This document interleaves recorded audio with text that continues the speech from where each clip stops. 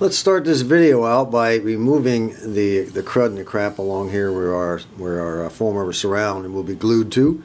And the best thing I've found over the years when you're cleaning this thing is to first scrape it with a knife. In this case, I'm going to go ahead and use my pocket knife. This stuff will come off fairly easy. And then you kind of, make sure the speaker is down, at the bottom. You don't want to be scraping this thing with the speaker facing upward, because a lot of the dust and crap will get down in here where the voice coil is. You don't want that, okay? What you want to do is kind of have it down like this, so when you scrape it with your knife, all the stuff falls out on the towel as you go. And again, you take your time. This is just the first crud removal procedure. Then we go over it with sandpaper until it's nice and shiny. And you don't use real fine sandpaper. You get down there with some gritty stuff and get it out. You're not going to sand through this metal, not with a little small piece of hand sanding done by a small piece of emery cloth or something like that. Don't be afraid. This is rust and crap. Get it off there. Scrape it on down. Do the best you can. Then you turn your speaker around, and then you do it again. Just keep at it until that stuff all disappears. I'm kind of lucky here in a way. The stuff's coming off real easy. Now that we have most of the stuff off of there, the crud, now we can get down to the actual rust. Now this thing not only has rust along there, it also has rust up in this area up in here. So all we have to do is take our time. Take our time, okay? Get yourself a medium grit emery paper, something like this. I don't know if it says it on the back what it is, 80 grit emery. And then go ahead and just take it easy. I could remove this whole speaker, but I don't want to do that. I'm not going to do that. I'm afraid I'll break something that can't be repaired. Remember, this thing's almost 90 years old. It's not like I can just go out and buy the pieces and parts I need. And I don't feel like manufacturing them because I did something stupid. It doesn't make sense. So what we're going to do is we're taking this right here, and I'm going to break down all the rust that's on top. Much as I can. Get down, I'm not going to go down into the metal real deep, just till about nice and smooth. You can feel it with your fingers, nice and smooth. Then I'll take, and up in this area here, I'm also taking, the emery paper with my finger as a buffer between the speaker cone, so I don't be messing that up, and I'm just going to knock off all that rust as far back as I can get it, using the emery. It's not that far back, shouldn't be too much of a trouble. But it's going to take a while to get it done. And once we get it all done, then we'll go ahead and take some navel jelly and put down here, see if we can't get rid of some of this pitted rust. Just lay it down in there with a Q-tip, nice and easy like, and then wipe it out with a damp cloth later. It's a long process, but so what? I've got plenty of time. Well, so far so good. I got most of the rust off there and all of the glue that was holding it. Now for the navel jelly. Today we're going to try to put the surround around our Rola speaker. It's not going to be easy. Well, I guess it will be easy, but it's just going to be time consuming and tedious, and we have to make sure we do it right. Now, in an earlier video involving this speaker, I told you that the surround is 10.5 inches in diameter on the outside, and 9, or let me see, 10.5 on the outside and 8 on the inside. The problem is our basket is 9.5 to the outside and 7.5 on the cone, which is, that means something's got to be done with this foam. And according to the instructions here, you can take a pair of scissors and trim it very, very lightly around the edge to where it fits down in the basket real nice, like so. I didn't particularly care for that idea. Fortunately, on the back of the instructions is another section called Tips and Tricks. And they said if your surround is larger than the diameter of your basket, what you can do is take a pair of scissors and you can cut across the foam, like so. And then place it down in, the lip of the basket all the way around to where the foam overlaps.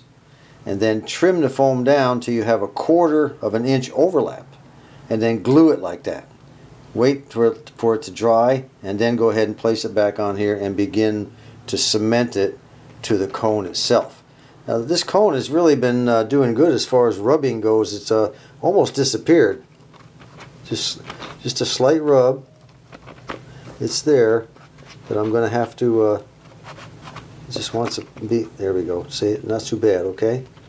Pretty quiet once it gets down below where it's supposed to be, but hopefully once I get it cemented to the cone, it says to wait an hour. I think what I'm going to do is get it cemented on there and let it sit overnight. And then tomorrow I'll be able to pull the surround this way and that way and this way, and whatever it takes to get this thing quiet. See, it's fairly quiet right now. There is a rub if I don't hold it in the right spot. There is a rub. I may never get the rub out. I don't know. There, see, it's fairly quiet. Going to have to really play with it. So let's get this foam cut right now and get it overlapped and glued. She's been cut, and then I overlapped it, and I took this pencil and I marked the foam. Now if it turns out that it's a 1/4 inch or less of an overlap, I can just go ahead and glue it. If not, I'll have to trim the underside or the top side a little bit more to get it no more than a 1/4 inch overlap. So let's take that off and find out. Oh yeah, that is quite a bit. I'm going to have to cut it probably about down like that and then do my overlap. Alright, that looks good. And what I'm going to do is go ahead and move this out of the way and take our glue. This is really good glue, by the way. It's especially designed for foam surrounds, it says. And I've used it before, and I'm telling you, it really is good.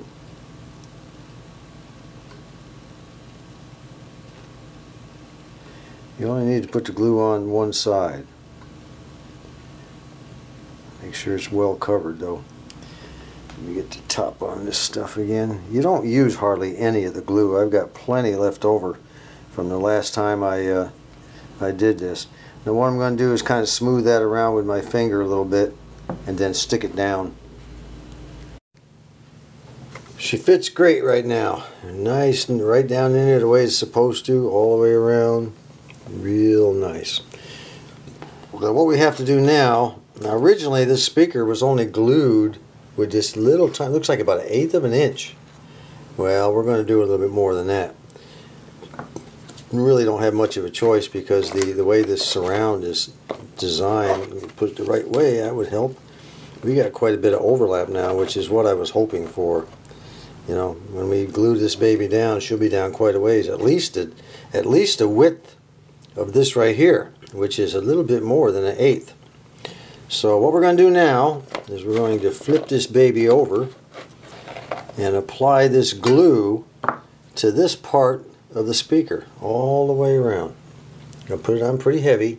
I mean this part of the speaker surround, I guess I should say, the cone surround. We're going to apply it to that part right there, all the way around. Then we're going to kind of smooth it out with our finger. And we're going to turn it over here like this once the glue is on. It'll take both hands, of course. Then we're going to press this down underneath there. This is a little bit of warped part of the speaker. And we're going to go ahead and reach up from underneath. Underneath your speaker, you'll find holes under there. See those holes down there where you can stick your fingers up through? You can stick your finger up through all the way around. I've got this thing setting in a box where it's setting up higher, but I can stick my finger all the way through the hole under there and then use my thumb to press down on it, then work my way all the way around here, all the way around. Now it takes a little while for the glue to dry. I don't mean half an hour, 45 minutes or anything like that. It takes a couple of minutes. So put your glue on, kind of wet it around, or move it around with your finger along this edge, this inside edge. And then give it a couple seconds. You can feel when it starts to get tacky, and then flip it over and start doing your sticking down. That's the way I did it last time. But keep in mind, if this thing is muffed up, I have a second one, a plan B, that I can start all over again. So let's see what happens here. Alright, the glue is on. And we're now going to flip it over and lay it up in there, and hopefully this will work. It's going to take two hands. I'll be back. Well, that's the best I could do on that. A little bit of the glue got out from underneath the the edge of the surround onto the speaker. Don't worry about it. A little bit of glue is probably going to ease, it squoze out depending on, you know, my hand's not the steadiest in the world, so I probably put a little bit too much glue right here and right here, and it squozed out a little bit, but you know, it's not the end of the world, it's no problem. One thing I did, by the way, on the newer speakers, that glue is almost like rubber cement. It'll roll off. A little bit difficult on this one for some reason. I discovered something though when I was messing around with the speaker, you know, testing it to see if it would rub real much. I discovered that if I pulled on this side here a little bit, it would quiet down. So I went ahead and put a spot of glue down in there to hold it in place, and let's see what happens. Look at that. Quiet. Just like that. So what we're going to do is I'm going to go ahead and mark this spot right here with an X, and we're going to let it set all night so I'll know where that spot was. And then all I'm going to have to do tomorrow is put a lift. You know, it's just a matter of lifting up the lip and putting a blob, just a line, a bead of glue all the way around it, just like that, underneath this foam. Good, healthy, you know, you don't have to smear a ton of it, just a nice bead all the way around. And then press it down with your hands. And as you press it down, you have to constantly be checking to make sure there's no rub on the speaker. That's good, huh? And then once you get it where it's supposed to be, everything's quiet, the glue will dry, and then you'll test the speaker again, and it'll be rubbing again. That's always the way it is, but it'll be too late then. So be prepared for that. And tomorrow morning, I will finish this thing up as far as the surround goes. It is the next day, and we're getting ready now to cement down our surround. Now normally with a new modern type speaker, you go ahead and take your old glue, you know, and then you just kind of glue it all the way around underneath this lip, of course, not on top, underneath it. You just kind of, you know, lift it up a little bit like so, and put your glue all the way around, a bead, and then press down slowly. Unfortunately, I can't do that. There was so much voice coil rub here that right now we don't have any. Just barely. See it right there?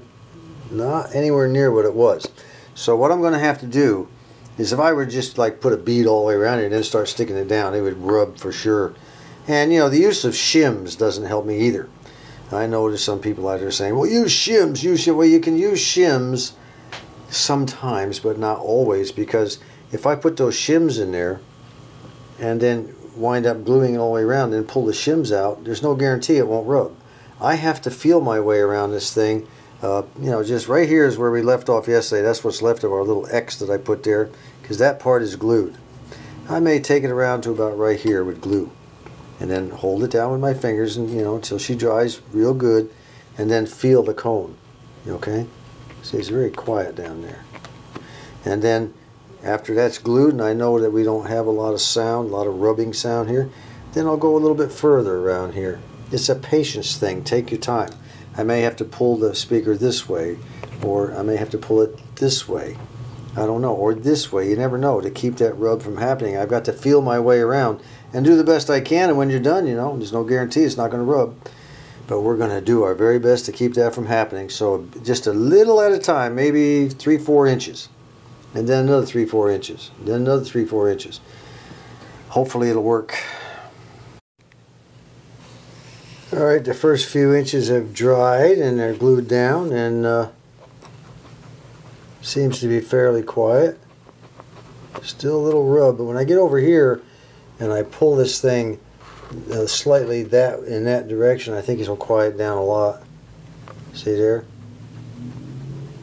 There may be a tiny bit of rub when we're done, but if I can minimize it, I'll be happy. See, that'll be real nice when I pull it over that way.